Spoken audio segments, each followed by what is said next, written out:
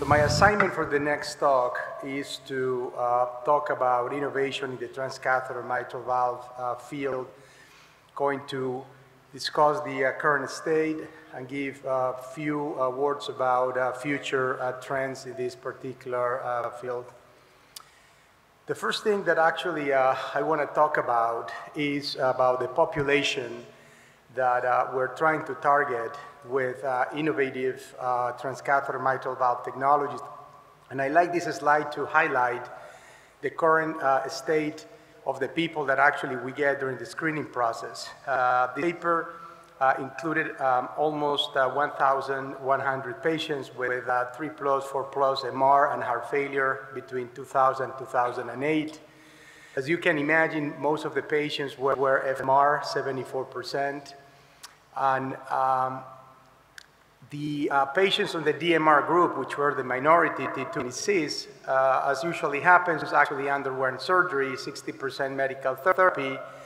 By contrary, the patients with FMR, which actually were the majority, only a minority went for surgery, 36%, and 64% went to medical therapy. And the unoperated patients typically had lower ejection fractions and higher STS scores. So this is actually typical and reflects, I would actually say, most of the practice worldwide in patients with DMR versus FMR.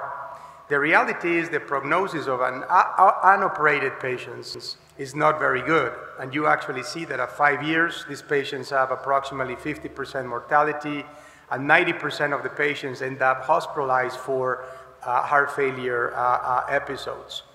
So the reality is, in the real world, MR patients today display complex anatomies, have limited therapeutic options, and are high risk for surgery. As you can actually see, a lot of these patients have MAC, multiple clefts, multiple MR jets, and bioprosthetic valve failures.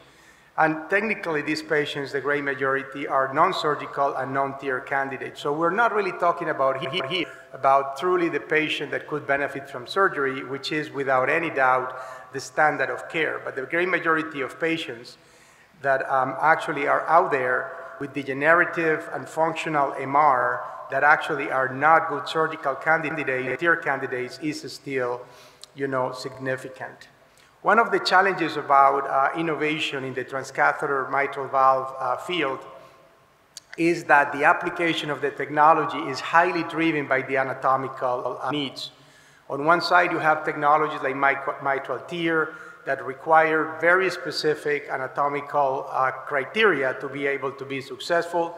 On the other side, you actually have replacement technologies that claim to be more agnostic in terms of the anatomy, but it still also have significant anatomical exclusions, and other actually technologies in between that require specific anatomical defects to be able to be applied, such as transcatheter chordal replacement, leaflet extension, and annular reduction being actually kind of in between.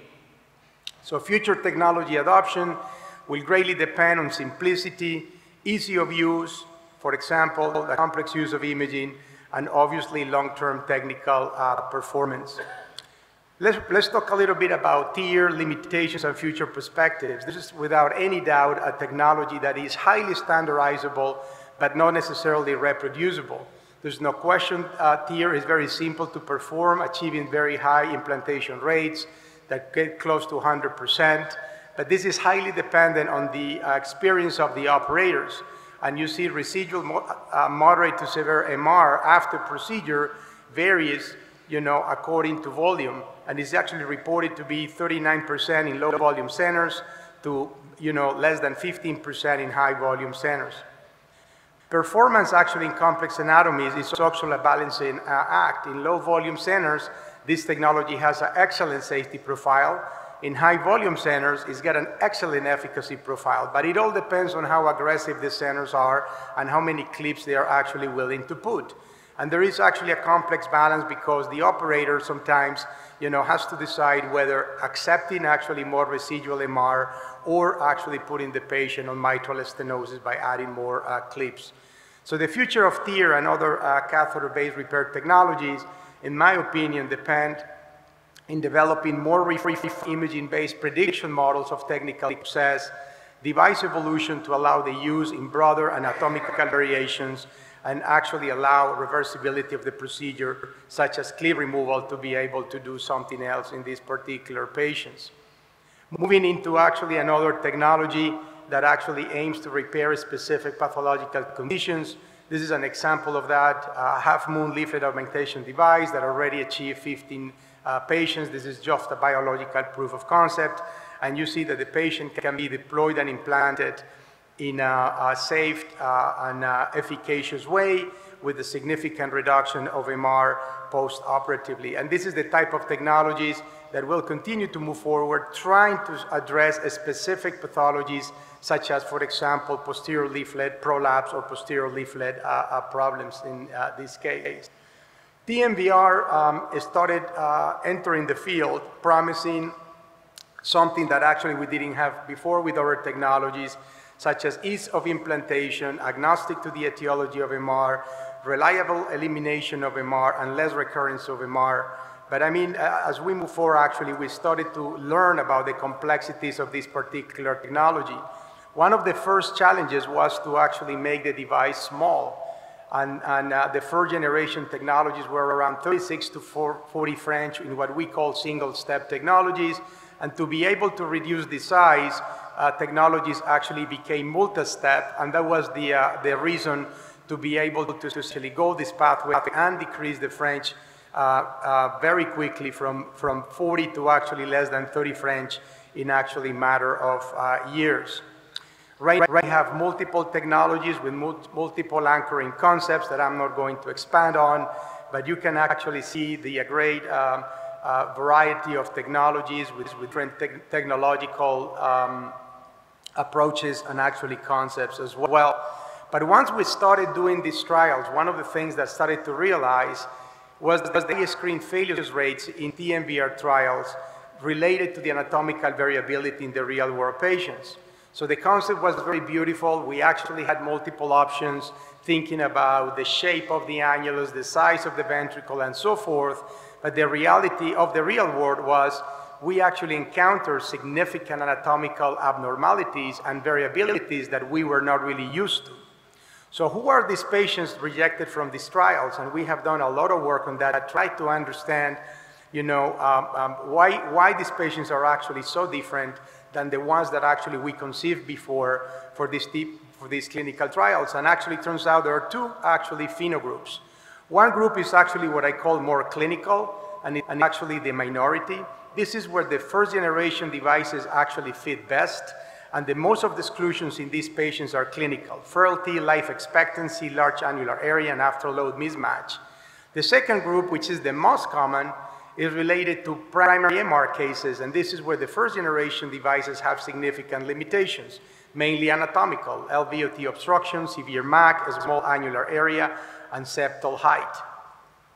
So over the last decade, we actually went over the premise that we were going to go primarily after FMR.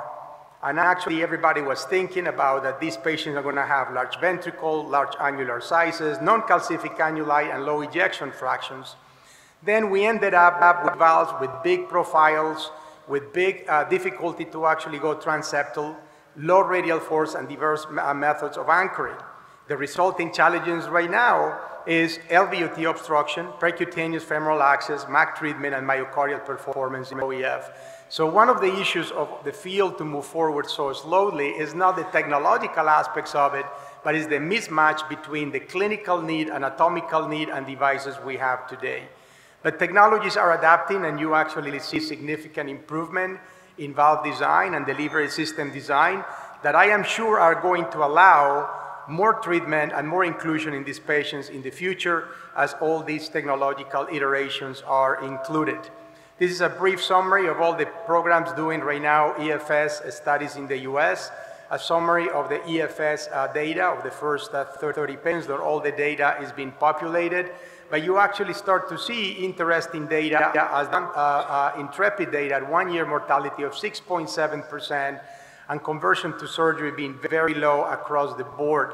All the studies, actually all the programs opted to do non-randomized controlled trials that are going to start actually very soon, and some already ongoing. having single-arm studies, including around 300 to 400 patients in the primary arms and around 100 patients in the MAC studies. So just to summarize, how can transcatheter mitral valve intervention address the clinical need? The first thing, and I really think this is clear, we need to accept that all these systems, they need to be transeptal or minimally invasive. We need to define the target population and predictor of outcomes to understand which is the patient that benefits from each specific technology. We need to have adaptable device designs to the human pathology and the variability that it presents. Ancillary tools to improve the success rate of transcatheter mitral valve devices, and very important later on, strategies to manage the thrombogenic potential of these devices, especially lethal thrombosis and degeneration. So thank you very much for inviting me.